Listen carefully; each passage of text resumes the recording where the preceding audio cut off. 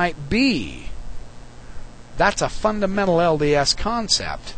And Bruce R. McConkie in the 1960s and 70s and even up into the 80s, up to his death, he was one of the big expounders of this fundamental pillar of LDS theology, the fall of Adam.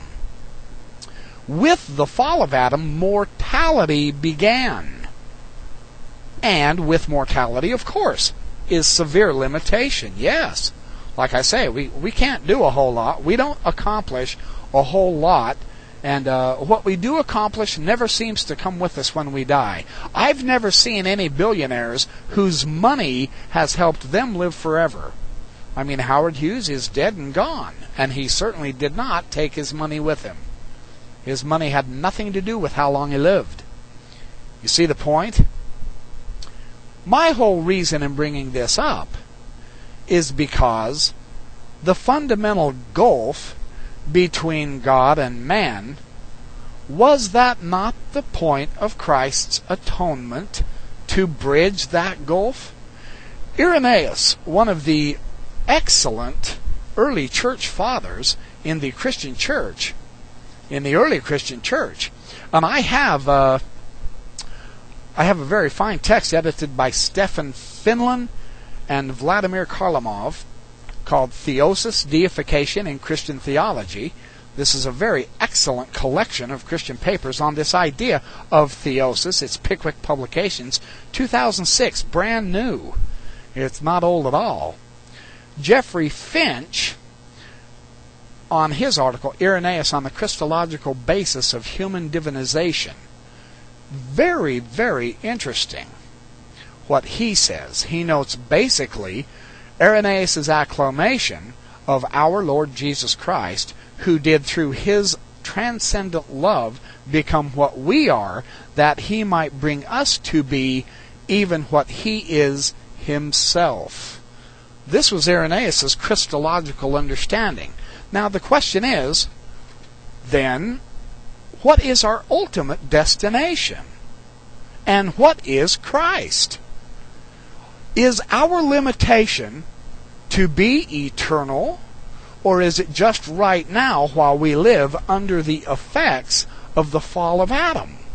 That's the real question. I don't think Johnny understands the power of the infinite atonement as the Book of Mormon so poignantly puts it. I mean, think about that. A translation in 1829, 1830, the infinite atonement. Wow, that's really something. The infinite atonement. The Christians claim God is infinite.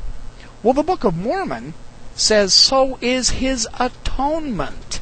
It also is infinite. That is, it stretches and covers everything. There is no exception to this.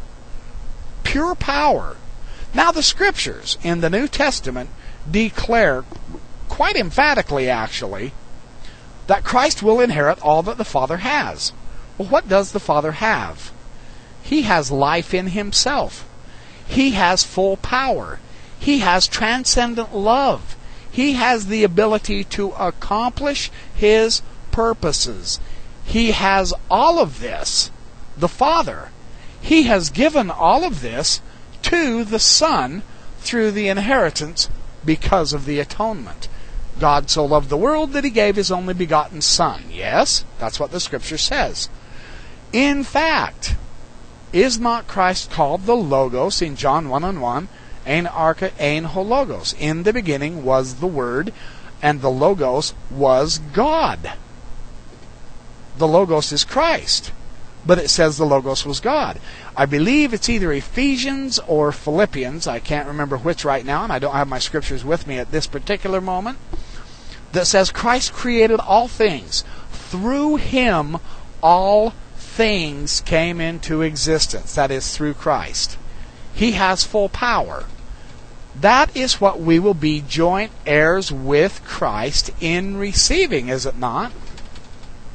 The whole point is, Christ's infinite, unlimited atonement bridges the gap to our limitation.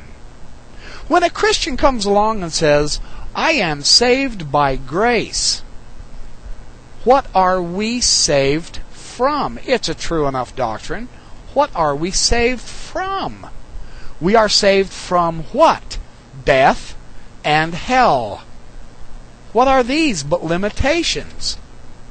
Death is a limitation to the length of life. Yes? Hell is the limitation to our having pure joy. Yes? Did not Christ come to do away with these? They are described in the Scriptures as His ultimate enemies. And He has the power to overcome His ultimate enemies. Everything, including death. We are going to be joint heirs with what Christ has. What does Christ have? He has eternal life. He was given the resurrection of the flesh. Norman Geisler has a very powerful article that I will present a podcast on the actual physicality, the eternal physicality of Christ's resurrection body. The same body He was on earth in is His forever because of the resurrection. Norman Geisler teaches that doctrine. There's your God with a body. If Christ has all power in heaven and earth. Now, let's think about this for a minute. We are told Christ has all power in heaven and in earth, yes? What does that mean? Do you realize we have all the power in just the earth right now? We have developed enough nuclear power right now, nuclear weapons, to destroy this planet 200 times over. Now think about this.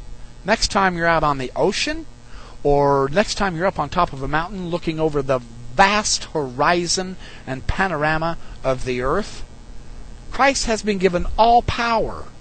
We're not told this is just spiritual.